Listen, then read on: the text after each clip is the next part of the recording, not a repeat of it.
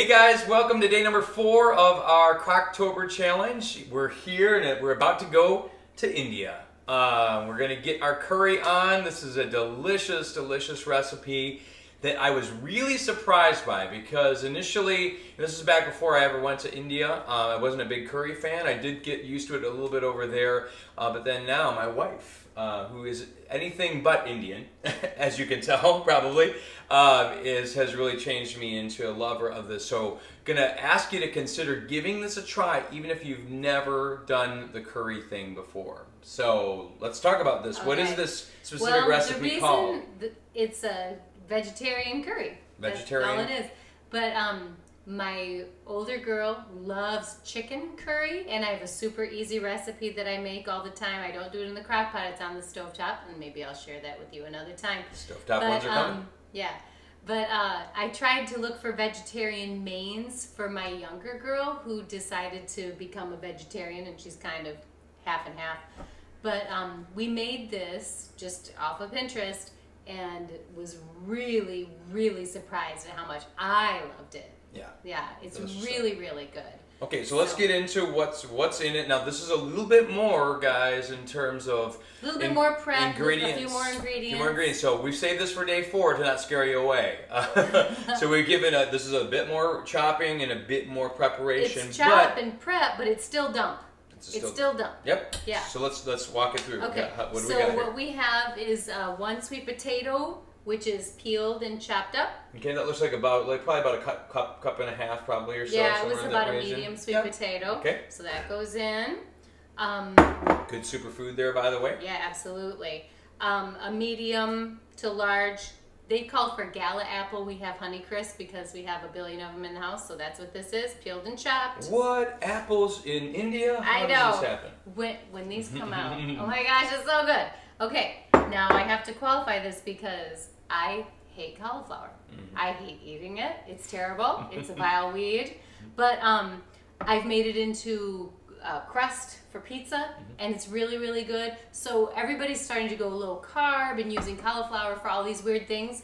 And so the cauliflower in it, I don't even notice it because it soaks up so much of the good sauce, and it's just part of the vegetables that are in there. So this is 2 cups. 2 cups chopped? Cauliflower chopped. Now you probably could use, if you're an Aldi fan, there is actually frozen cauliflower that you can get that's already made into almost like a rice style. Yeah, put that so that would prep you, and that would save you some prep time if you want to be a little bit lazy. Okay, now here's your protein. 2 cans of chickpeas. Let's see, 6 grams of protein per half cup serving. This one is from Aldi. It is not organic. This one is from Fresh Thyme, I think, and it is organic. I thought it was interesting. They probably can't see. Look at the organic ones are bigger. So anyway, that's just what we have. So that's going in. They drain those. Yep. Drain all that stuff off. Okay? Good. We're going to do 1 can of diced tomatoes. This is not fire roasted. I have made it with fire roasted. It's really good that way. This is just what we had. This is a Costco brand, and it is organic, and we're not draining that. Put it in with juice and all. Okay? This is a half a cup of onion. Food prepper extraordinaire. That was a brag. That was a total brag. She is. I saute at least 2 onions every Sunday. Even if I don't know what I'm going to use it for, I saute onions. And so I always have sauteed onions in my refrigerator. Chopping and sauteing onions is a pain in the neck. But if you do it all at once, you will have sauteed onions. And guess what? Onions are super, super cheap. And if you don't use your sauteed onions, throw them out. Yeah, and the fact is this is just kind of like the whole ground turkey thing that we do, so it's just a resource that you can pull to. It adds really good flavor when it's sauteed. Yeah, different than just having raw onions thrown into this. I'm not a raw onion fan. Anyway, half cup onions. I sauteed mine. Throw them in raw. It's no big deal. Let it cook forever. Okay? And now we're going to put in, make sure I'm not missing anything, tomato paste. That's 2 tablespoons of tomato paste. I buy mine organic at Costco. Tomato paste is really, really cheap. We're going to do, I'm just going to make sure I check my recipe, 2 teaspoons of chopped garlic. And if I was making this for myself, I'd add just a little bit more because I do like that garlic. Okay, and we're going to do a teaspoon of garlic salt and 2 tablespoons of ginger. I double checked and make sure I wasn't going crazy with the ginger. This is a half tablespoon measure, so we're doing 4 of those. Easy with the ginger. I like it, and Not I like the the cheese way. whiz, as Beck would say. Nice. Okay, and we're gonna do the curry paste. I have made, like I said, that curry chicken with curry powder.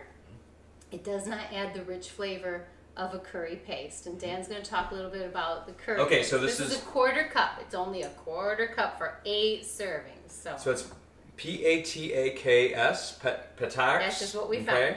And that is the main brand of curry paste. So if you're looking around, and you probably find it more in your ethnic foods aisle.